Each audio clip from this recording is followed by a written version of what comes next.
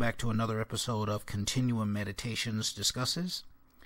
In this episode, we will be talking about the latest episodes of the Exorcist TV series. The first one from a week ago entitled Darling Nikki, and the last one that just came on this past Friday entitled Help Me. I just want to give you my fair warning, as always, that there will be spoilers in this analysis, incorporating both information from the original first season and this second season. So if you have not caught up on The Exorcist, you don't want to be spoiled, please feel free to turn this analysis off until you are able to catch up. However, if you don't care about that, or if you want to proceed regardless, then let's forge on right ahead. Now, as usual, I will not be talking about every scene in the episode, and I will talk about some scenes out of sequence as they are connected perhaps to others. So let's move forward. We begin by noting, of course, that as the show opens, Andy has now been confronted by the Nikki demon, as I call her. That is the manifestation of his wife that the demon has now taken on in order to fool Andy. We see that Grace is no longer sufficiently luring Andy into the web of deception and action that the demon has ultimately planned for him. So now it has changed tactics and is now using his wife as the means to draw him into its web. It appears that Andy is still trying to come to terms with whether or not this is some type of psychological episode, or whether or not he's actually seeing his wife. He does say that he thinks he's losing his mind. This, of course, is after Nikki asks him if he is scared, why he keeps pulling away from her. This is supposed to be everything he's ever wanted, and yet he is recoiling from her and acting like he doesn't really want to be in her presence. So the demon perhaps might be wondering, is this a sufficient lure for this individual, for this human creature? Am I doing my job well enough? Do I need to intensify my efforts with him? Anyway, naturally he's wondering if these things are just some kind of illusion he's cooked up in his head, and the demon moves forward to try to persuade him that it is not and that she is real. We move on from there to see that Marcus and Tomas reunite together after Tomas has left the house. Tomas comes back after Marcus has been waiting for him apparently for a number of hours. Tomas tells Marcus that he's been back to the house, once again defying Marcus's orders and defying his superior wisdom and judgment. And Tomas, in his kind of passionate rhetoric, says, I know what you told me, but they're in danger, blah, blah, blah. We need to help them. Marcus relents once again and says, tell me what you saw. What did your vision show you? And once again, Tomas is actually having a vision right there in front of Marcus as he is telling him about what happened in the house when he went back to it that night. Well, it appears not only, of course, that Tomas is once again defying Marcus and being led once again by his passions rather than his reason, which is very clearly shown in this series, not just from this season but from the first season, that Tomas is a person who is led by his guts. He's led by his gut reactions. He's led by his passion over his reason and over his logic, where Marcus is actually the exact opposite. But it also appears that Tomas's visions are intensifying in their horrific nature, and I think that this is actually part of the design. We know from season 1 that the Satanic Brotherhood has been after Tomas to get him to join their side, and we know this, that they have been after him for some time. They tried to lure him first with Maria Walters and the money that she was going to give him, or that she did give him. They tried to get him to join them at the Vocari Polveri, or to join them at the dinner party that Maria Walters was having at her home. And we also know they were expecting him to show up at the Vocari Polveri ritual that took place in season 1's episode entitled Star of the Morning.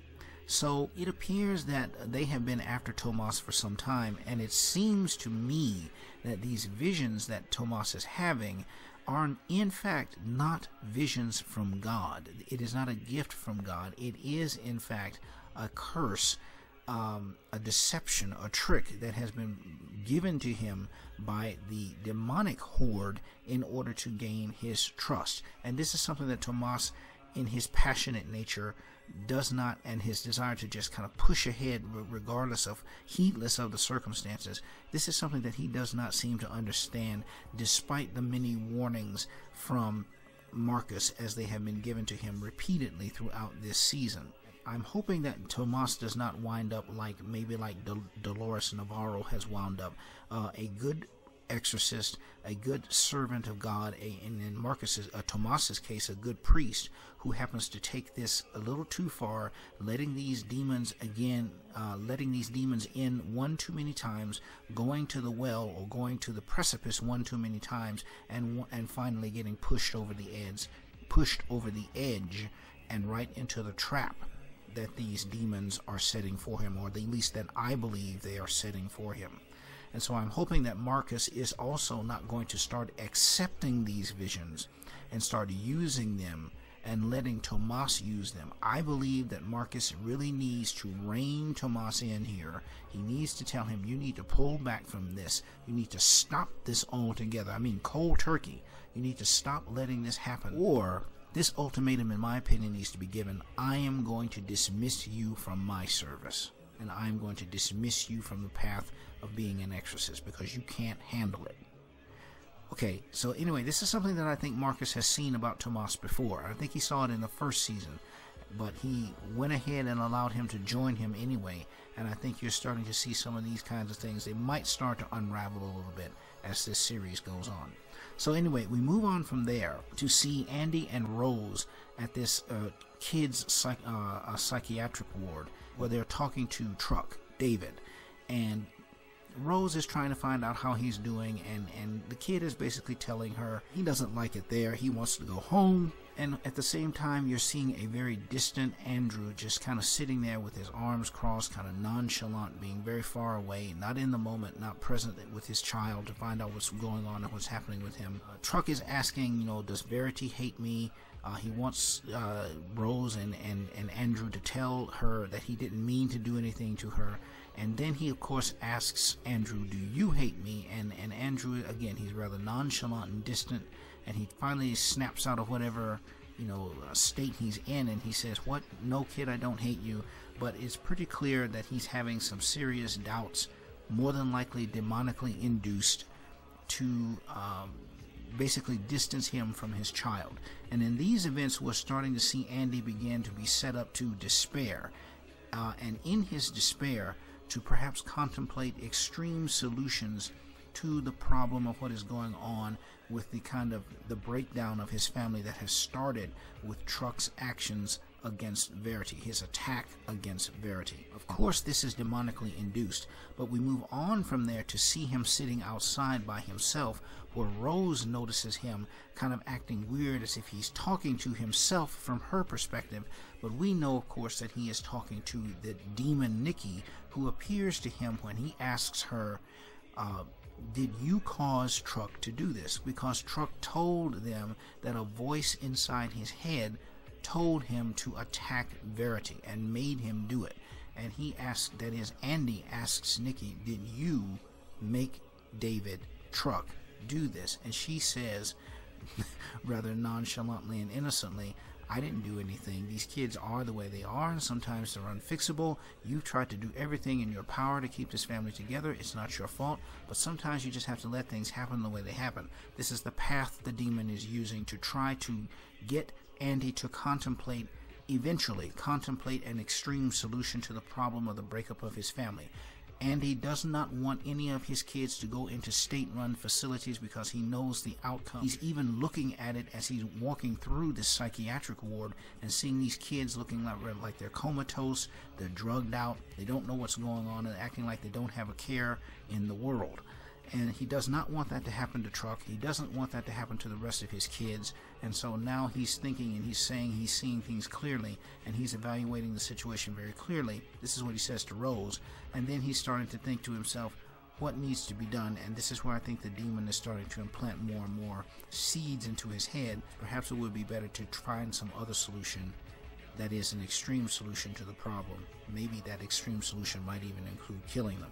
But we move on from there to see that later on, as Verity herself confronts Andy about this situation, and she tells Andy, look, I don't want to press charges against Truck. It's my fault that he woke up from his sleepwalking and did this. Don't blame him. Can he come home? Andy basically flat out lies to Verity, tells her that Truck did not say anything about her to him at all, and basically tells her that, look, Truck is unfixable. I can't help him. He's not coming back. We need to focus on the rest of the family and let Truck go. The next thing I want to talk about is Maria Walters being found by Bennett and Mouse. Bennett and Mouse have returned from Belgium. They have found Maria Walters in Chicago, Illinois. They have infiltrated her home, and now they're going to confront her in order to gain information about the Satanic Brotherhood. They want to know names, places, positions of authority and power, and where they can find these people so that they can go and take care of them, if you will. The last time we saw Maria Walters, she was in very good health.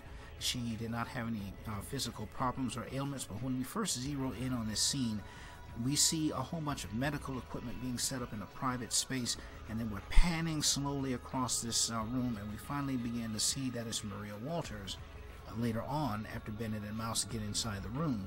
Now, for those of you who remember the first season, George Walters was Maria Walters' ailing husband, who himself was dying from cancer, and whom she was having taken care of inside their family home there in Chicago with private nurses and medical aid.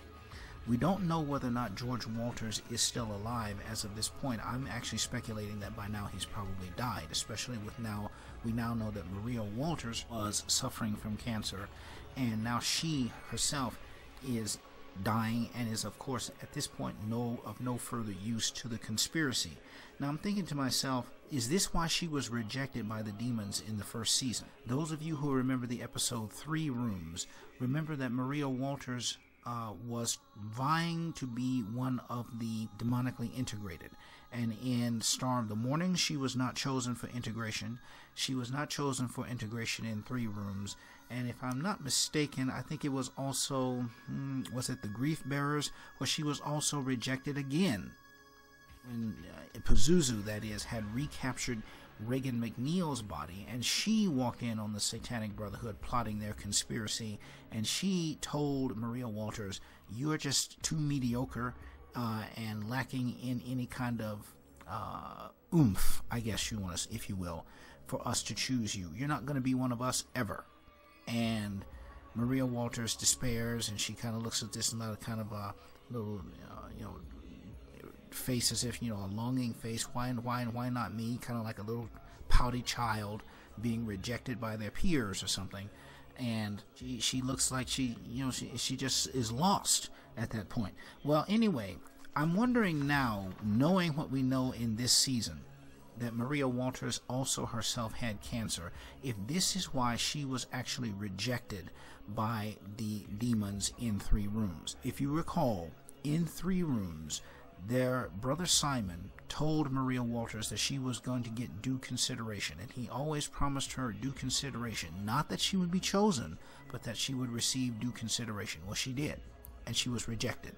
But as brother Simon has captured both Marcus and Bennett in that scene, in that episode, he cuts both of their arms open and decides to let them bleed out.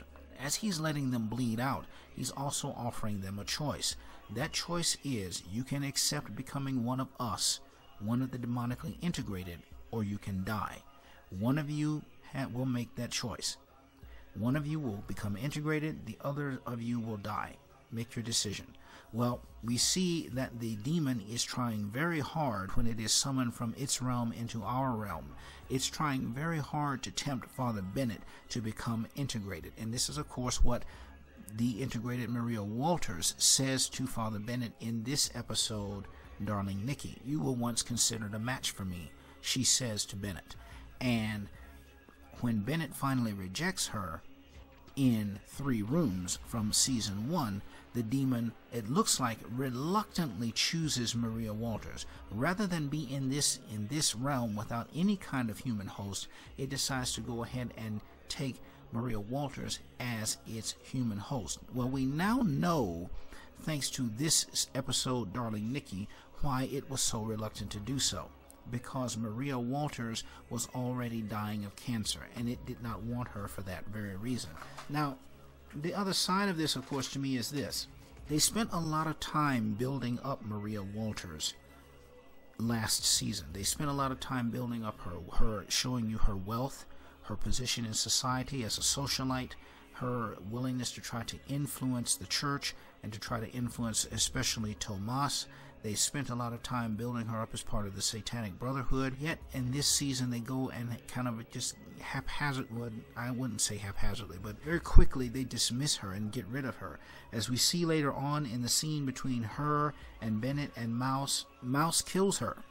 She shoots Maria Walters in the head. Now why this happens is because for some reason or another, we find out that Mouse has some kind of a past with Marcus.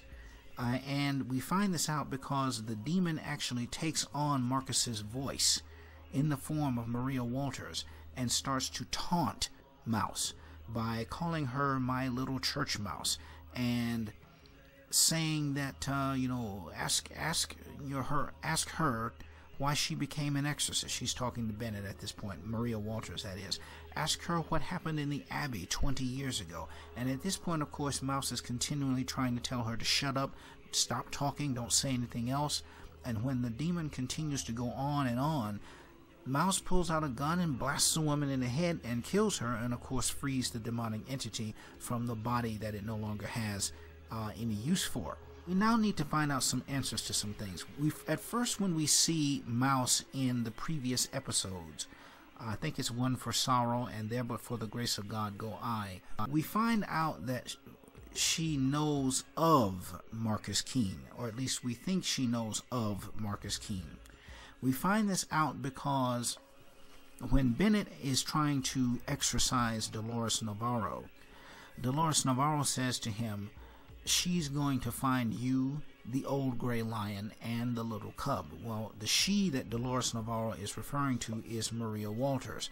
But when Bennett tells Mouse that who Dolores Navarro was talking about, Mouse says Marcus Keene. And she says it as if she has at least heard of Marcus Keene. And in this sense, and in that scene, I got the impression that she had at least heard of Marcus Keene. Not that she knew him, but that she had heard of him by reputation. And the reason I thought that is because Marcus is, in fact, a very well-known exorcist throughout the community in the series timeline. He's not only known to the exorcist community, but he is also very well known to the demonic community themselves, the demonic horde themselves. Why do we know this? Because in some of the very first episodes of Season 1, Marcus is confronted by a demonically possessed homeless woman on the street, and when he confronts her, the demon says to him, the great Marcus, the only one we feared. Whether or not he's the only one they feared or not, the demon still calls him the great Marcus, and this implies that the demons have a, if you will, begrudging respect for Marcus as an adversary of note and worthiness to combat and confront them. Okay, you also see this kind of begrudging respect when Dolores Navarro herself refers to Marcus as the old gray lion. A lion is an animal of power and strength and authority in the animal kingdom. So calling him that was not without meaning. Mouse at least knowing of Marcus Keene, therefore, by reputation, is not necessarily that an unfathomable of a proposition. So when the demonically integrated Maria Walters says to Bennett, ask her what happened in the Abbey 20 years ago, and takes on Marcus Keene's voice. Now we begin to see that she didn't just know of Marcus by reputation, she knew of Marcus personally, and had had some kind of interaction with him 20 years ago. So now we get the 5 W's going on here. Who, what, when, where, and why. We know the who. It's Marcus and Mouse. We know the when, 20 years ago, and we know the where, at least somewhat. Some abbey, some place in the world. But we don't know what happened between Marcus, Keen, and Mouse, and we don't know why whatever happened between Marcus and Mouse took place. So here is yet another mystery to be solved that now has taken place. But now, of course, Mouse has gone off in some kind of spontaneous rampage and shot Maria Walters in the head, and of course in the process has helped to injure Father Bennett. I want to move on from there to talk about Andy and Rose. In one of the later scenes in the show, Andy and Rose are getting ready to get to the good stuff, that is, to get to the horizontal Hulu, until they are interrupted by a vision that Andy has of Nicole wrapping her demonic hands around Rose's throat while those two are in bed together. Rose asks Andy what's wrong, and the demon comes up and says, yeah, Andy, you know, you getting two girls for the price of one. What's wrong? What are you waiting for? Well, under normal circumstances, most men would not be waiting for anything. But these, of course, are not normal circumstances. Now, Andy is backing away from Rose. Rose doesn't see the demon. She doesn't see Nikki, but she just sees Andy acting strange. But we know that Andy is seeing his wife, Nicole, in this demonic form, her eyes all whited out, floating towards him, it appears, and now getting ready to take full control of him to try to get him to kill Rose right there in the bedroom in that instance, and thereby eliminate at least one of its obstacles to him being under its full domination. This, of course, doesn't happen because as these events are occurring, Harper's mom, Lorraine, has found the house, and has successfully infiltrated into the house herself to kidnap her daughter and take her with her. Now, how Harper, or should I say how Lorraine found them, how she escaped custody. I thought she was arrested by the police. Maybe she got out. Maybe she was released. Maybe the demons helped her find her daughter as part of a plan. I don't know what was going on, but however the circumstances unfolded, Lorraine manages to find Harper, and she is trying to take her away from the household. As this happens, of course, Marcus and Tomas come up and they storm into the house. They find Lorraine trying to kidnap her little girl. They stop her. A fight ensues, and in the process of all this happening, the other kids come out of their rooms. They see, all this, hear and see all this commotion going on. Verity screams out Andy's name, which stops him from killing Rose. And he runs out into the hallway, still under the control of Nikki, where Tomas and Lorraine are fighting. He picks up the knife Lorraine was going to use to try to threaten Harper, if you will, and anybody else, and he stabs Lorraine and impales her from stomach to spleen, it looks like, or stomach to sternum, I think. He basically guts the woman, okay, and I actually thought at this point we were going to see intestines falling out onto the floor. But of course, this show is a little bit more censored than that, and that's fine. But he really didn't just stab the woman, he gutted her, seriously. I mean, you think of Rambo or something, okay, and one of those big Bowie knives or something, or one of these big special forces knives or something. Think of one of those. But that's what he did to her, and he did all of this under the control of the demon. After he commits this act of murder, this, I guess you could say, this highest sacrament of evil, which is murder, killing, death, the demon begins to take more and greater control over him. It's almost as if it's taken full control over him at this point. And this is where the battle really begins for Andy's soul and for his consciousness, for his very existence as a human being, as the demon has now inculcated itself further and deeper into his mind, and now it's going for the gusto. It's going for the full enchilada at this point. Andy has committed murder. That, as I said, is one of the highest sacraments of Satanism and demonic control. Death, murder, killing, things of that nature. So having done this, this is a segue, a gateway for the demon to take on this mantle of control over Andy. And this is where the battle begins for Andy's life.